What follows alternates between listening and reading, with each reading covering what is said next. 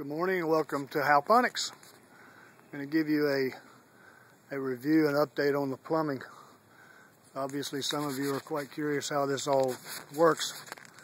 We'll start with the drains. I've turned the water off, the return water, so we can show you the drains.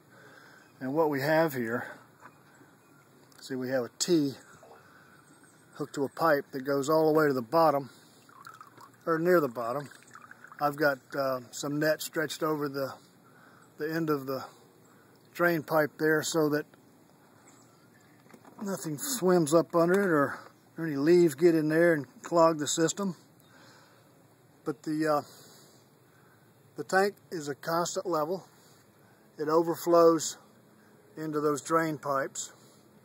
I'm going to step over here right quick and turn the return pump back on. We'll come back to that in a few minutes.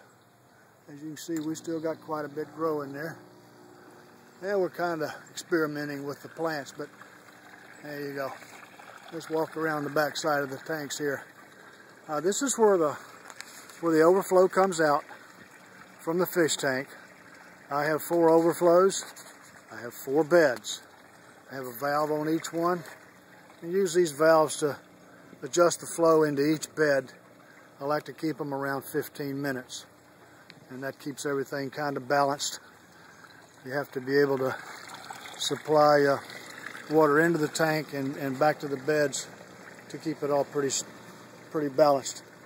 The bell siphons in each of the beds are used to flood and drain, and I use a simple bell siphon that you can find anywhere on the internet, or they're all over YouTube. But you get you a standpipe. It's covered at the top, closed in at the top, got holes at the bottom. That's a 1-inch standpipe in there that goes out and drains out the bottom. And what happens is the bed will flood to a certain level and then drain out. And that's what you want it to do. I'm gonna look under here. See, I've used 45s where the bell siphon drains out the bottom and hooks up to the plumbing, but that 45 there is called a coanded discharge, and that helps get the flow going. I'm using 1-inch pipe for the drains, and then they feed into an 1.25 inch pipe that goes down to the sump tank.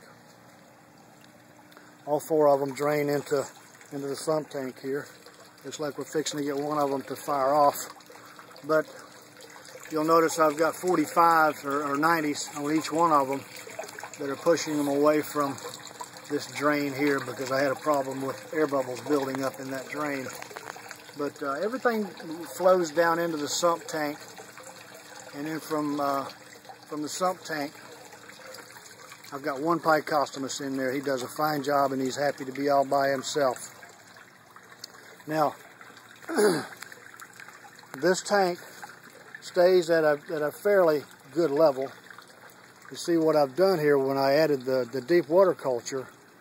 I put one drain on there, and I'm using a U siphon, which keeps the 2 levels. It keeps the level in the deep water culture pretty much constant with the level in the sump tank. The 2-inch was not enough of a drain to satisfy keeping it fairly level, so I just now put another one in there. So now I've got 2 of them. They work just great. This is our deep water culture that we've just added recently. You see, I haven't even finished cutting the holes for the net pots to sit into, but we've got some things started and trying, and it's still a learning process.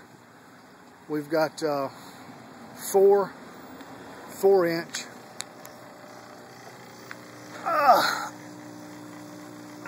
air stones. There's your air stone.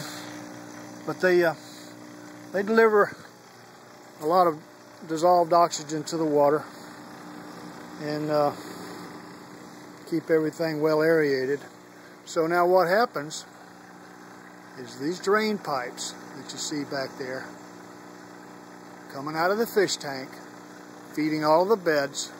The beds drain every 15 minutes, into the sump tank, and then from the water from the sump tank, from there it either has to be pumped back up to the fish tank if you're just using the gravel beds and you don't have a deep water culture attached to it like I have, then you can just, from the sump tank, you deliver the water straight back to the fish tank. Now what I've done is delivered the water through the U-siphons to the deep water culture. Everything flows through here, 600 gallons a minute, and then the pump is down below here. This is the bypass. Right now I'm not using the bypass because it's pretty well balanced, but see, if I've got too much water going into my fish tank, then I can simply bypass it back here. But I'm keeping it turned off because that keeps the constant level. From the deep water culture, the water is pumped back over, underground, back up, and then eventually right back in to the fish tank.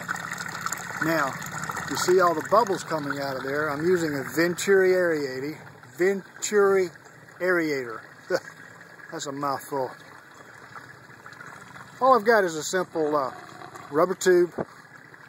I've got a T. Let me get back around here. I've got a T at the end of the return pipe, and then down on the end I got a 45. But what happens is the water returning there sucks a lot of air through that rubber tube and causes a Venturi effect and adds to aeration of the water. And pretty much that's it. It's not that difficult. It just takes a little bit of thinking, and guess what? You can do it too.